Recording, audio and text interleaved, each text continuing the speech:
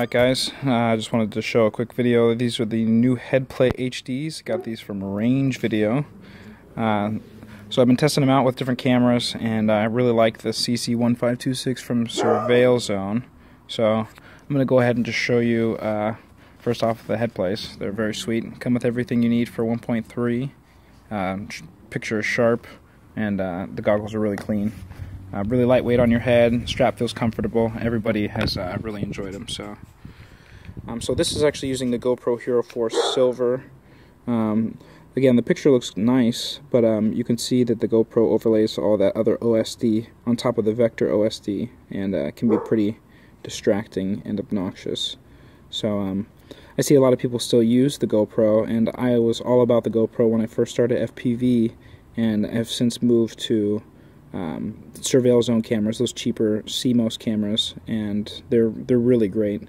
So I'm going to go ahead and actually switch to the $60 CC1526 and show you the picture from that. So give me one moment. Alright, so I've gone ahead and switched the cameras. So before was the Hero4 Silver, and this is the CC1526. You can obviously see it's already full screen, so it just looks way bigger. You get to utilize the full screen of the Headplays. There's no OSD on there, so you get to read the vector OSD with 0 distractions, and it's just sharper. It just looks way better. Do a little pan here. It is really good. Now, although this camera does have some lag to it, the camera is really great for, you know, long-range FPV or altitude stuff where you don't have to worry about lag as much.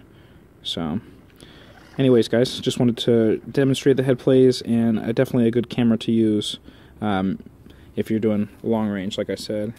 So, see if you can see. I'll show you guys more picture. It's hard to tell because the nose piece is in the way, but really when it's on your face, you just see all screen. It's really nice. A lot of people just complain that there's too much to look at, and you can always drop it down to 4:3. In fact, I can go ahead and do that now. It's right there. Scale.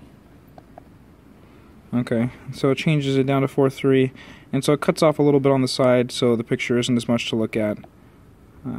Again, you can see the difference. I'll move the menu screen.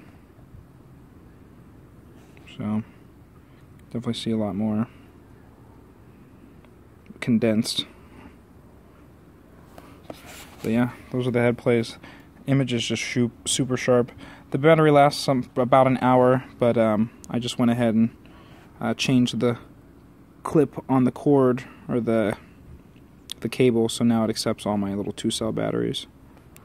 So, alright guys, that's pretty much what I wanted to share.